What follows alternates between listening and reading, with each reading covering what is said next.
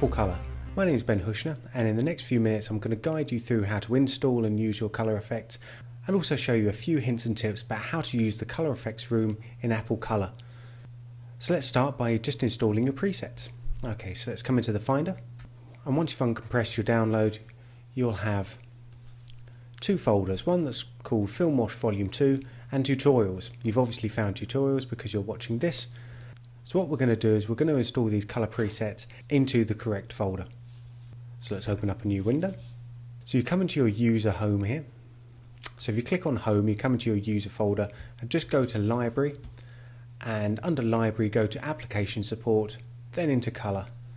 So just drag the Film Wash Volume 2 folder into the effects folder, and that's copied in for you. So now we open up colour. So we come into our colour effects room, come into our colour effects bin here, and into the effects, you'll see right at the very top, you'll see a folder called Film Wash Volume 2. And inside there we'll have three other folders, black and white wash, tone wash, and cross pro. So to apply any of these looks, let's start with some of the tone wash, for example. So to apply any of these looks, all we have to do is simply just double click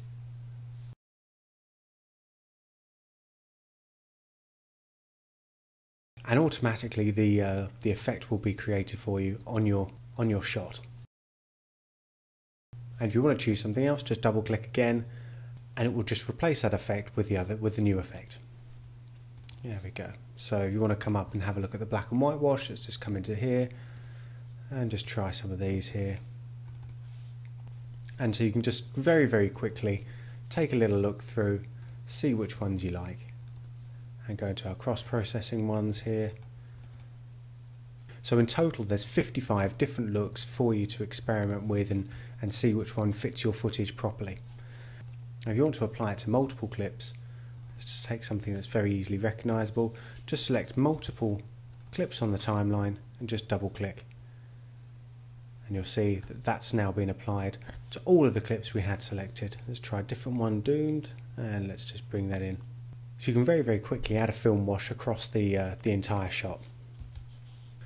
So if you want to get rid of it all, just select all the nodes in here, just hit backspace and that will delete it for you.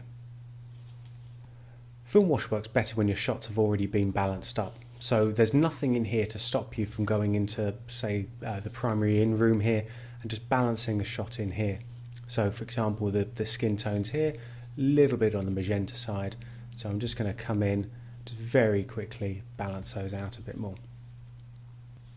If we move on to our next shot here, well, the same sort of thing goes on. Let's take a look, and we'll just improve the brightness and contrast in this using the gain and the gamma and the lift just to get those shadows back in, and then we can come into our colour wheels here, just balance those up. Of course you don't have to use the primary in or anything like that to use the film wash effects. It just does help a little bit if all of your shots have a similar tone across if you want to match them up.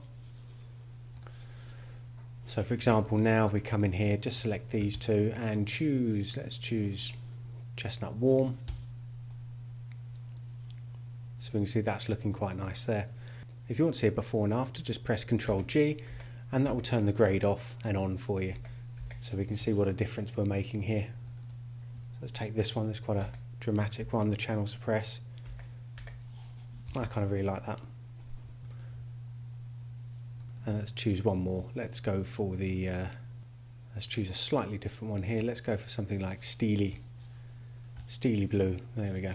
Of course you can customize these effects however you want to. It does take a little bit of knowledge of the color effects room to be able to do this, but I'm going to help you through that right now. So we come away from the color effects bin and over into the parameters here. And the first thing we're going to do is we're going to mix back in a bit of the original picture.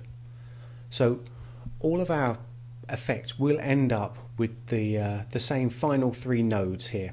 It will always end up with an output, a film grain, and a blend.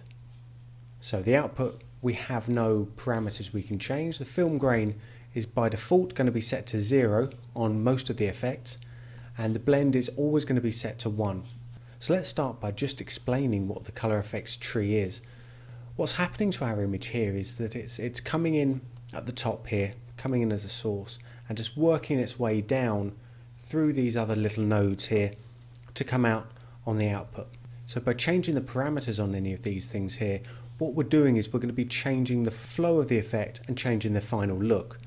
So for example, the one we want to have a look at here is blend.